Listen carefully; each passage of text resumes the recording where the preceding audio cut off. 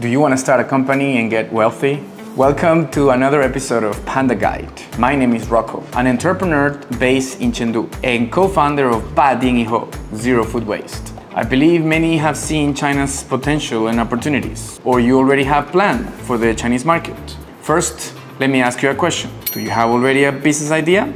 My idea came to be when dining at a hotel buffet. I noticed lots of food was thrown away at the end, causing a huge waste. When food goes to a landfill, it produces methane, which is a much worse greenhouse gas. And the Chinese government knows about this. So it plans to achieve its carbon peak by 2030 and carbon neutrality by 2060.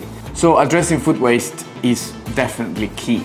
That's why we decided to create Zero Food Waste. Remember, businesses have to solve a problem. Let's go through the registration process based on my experience in Sichuan. Firstly, determine the company type. For foreigners, there are several options, including but not limited. Number 1, wholly foreign-owned enterprise. It's the most common type, including my company. You're the big boss, the management and the decision-making process is easy, very fit for individuals and small startup teams. Number 2, equity joint venture. Equity joint venture is jointly funded and owned by both Chinese and foreign investors. Technology, resources, risk, profits, and losses are shared. Number 3, foreign funded company, limited by shares. It can be 100% foreign funded enterprise or jointly funded.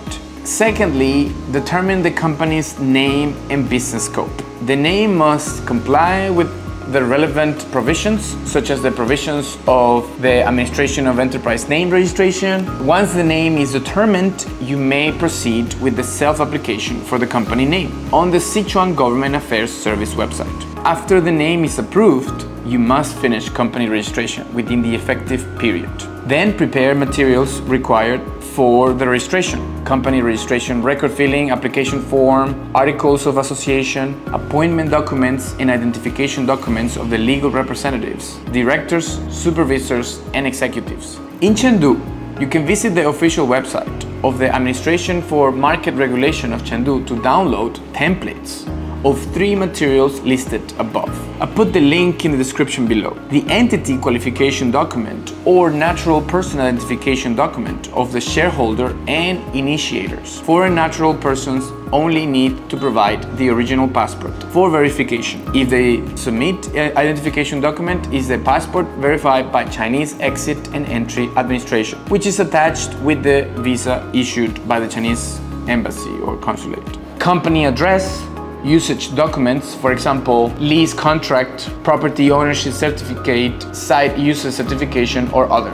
Certificate of capital verification. Deposit the proposed registered capital into a temporary bank account opened in China and obtain a proof of funds from the bank and a capital verification report from an accounting firm. So this is only limited to industries not subject to the registration system for subscription or registered capital, such as joint stock companies, finance, banking, securities, and insurance. All materials set, you may proceed with the registration. Submit these materials to the department that handles foreign capital registration and management, such as the Administration for Market Regulation in Chengdu. Materials that are complete and in the legal form will be accepted and can be processed on site. After that, you'll get a business license. No application fees are required.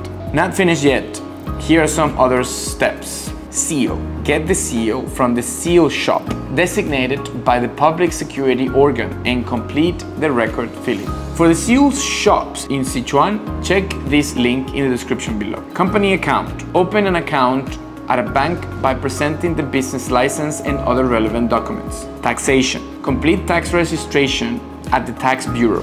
Obtain the tax registration certificate and proceed with the relevant tax affairs in accordance with the requirements. Social Security. Register for the Social Security for employees at the Social Security Bureau, which includes endowment, medical, unemployment, employment injury, and maternity insurances, and more. Housing Provident Fund. Open an account and register for enterprises contributing to the Provident Fund at the Housing Provident Fund Center. Other permits or qualifications depending on the business scope. You may need to apply for specific industry permits. or qualifications, including the food production license, hygiene license, or import and export permit. By the way, the above mentioned steps may be handled simultaneously along with the business license applications at the all-in-one section for enterprise establishment on the Sichuan Government Affairs Service website. Now you can start your business in China. Let's go for it. If you have any questions, you can always make a call or visit the Government Affairs Service Center, the Administration for Market Regulations, or the commercial department where your company is registered. I've also put the link of Chengdu's company registration centers and the contacts in the description below. The materials and processes vary based on the company type, investment scale, business scope, region, and current policies, laws, and regulations. The language barrier, mindset, and the understanding of Chinese market are other important aspects for foreigners. So here's my first tip. Find an experienced agency. There are many foreign-funded enterprises and foreign SMEs in Sichuan, so the agency services are well developed. A professional agency can help you register efficiently.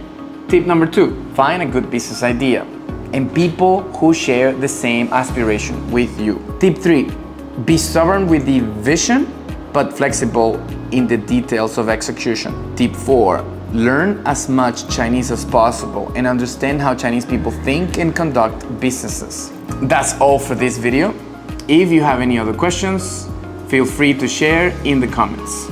Don't forget to subscribe to our channel or search for the Panda Guide mini program on WeChat. For more China life, travel, and business info, I'm Rocco.